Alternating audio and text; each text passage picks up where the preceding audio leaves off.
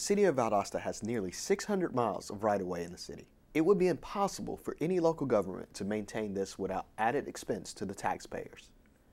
This is why the city ordinance requires property owners to maintain the portion of right-of-way that is adjacent to their own property.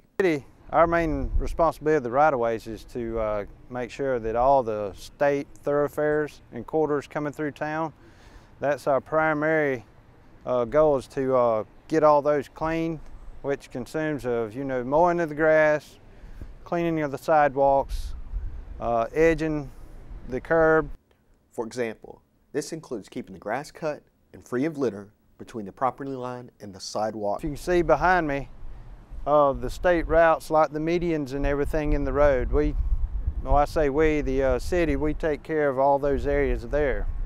And then the homeowners or landowners or renters, their main priority, along keeping up the right-of-ways, they maintain everything out to the edge of the road, whether there's a sidewalk in front of your home or not. And it adds other positives to the city. Pick up the litter and everything, and it's for our general safety and beautification of the city.